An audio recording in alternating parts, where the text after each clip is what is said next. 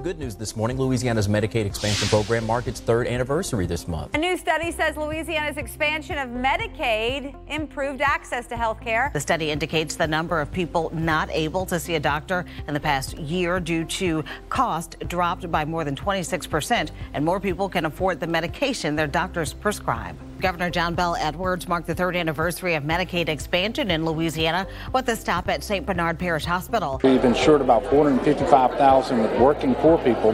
We more than cut in half the uninsured rate in the state of Louisiana. A Medicaid expansion in Louisiana increased business activity, including $177 million in state and local taxes and the creation or support of 19,000 jobs.